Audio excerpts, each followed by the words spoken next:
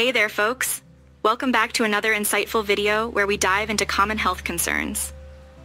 Today, we're tackling a question that many of you have been asking. Why is my stomach bloated all the time? It's a frustrating issue that can really affect our day-to-day lives, so let's get to the bottom of it. Understanding the bloat. First off, let's clarify what we mean by bloating. Bloating is that uncomfortable feeling of fullness or tightness in the abdomen, often accompanied by swelling. It can make your belly look bigger and sometimes even cause pain or cramping. Common causes of bloating. Dietary factors.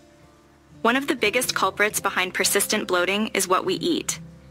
Foods high in sodium, artificial sweeteners, carbonated drinks, and even some healthy foods like beans and cruciferous vegetables like broccoli and cauliflower can produce gas in the gut, leading to bloating. Digestive issues. Conditions like irritable bowel syndrome, IBS, constipation, and lactose intolerance can all contribute to frequent bloating. These conditions affect how your body digests food and moves it through the digestive tract. Fluid retention. Sometimes bloating can be caused by excess fluid retention, especially in women during certain times of the menstrual cycle or due to hormonal changes. Believe it or not, swallowing air when you eat or drink, especially when talking while eating, can lead to bloating as well. This trapped air builds up in your digestive system and causes discomfort. Tips to reduce bloating. Now that we've identified some common causes, let's talk about how to tackle bloating head-on. Watch your diet. Be mindful of what you're eating. Try to avoid foods that you know cause you to bloat. Keeping a food diary can help you pinpoint which foods might be triggers. Eat slowly and mindfully. Take your time to eat and try not to rush through meals. Eating too quickly can cause you to swallow air, which contributes to bloating.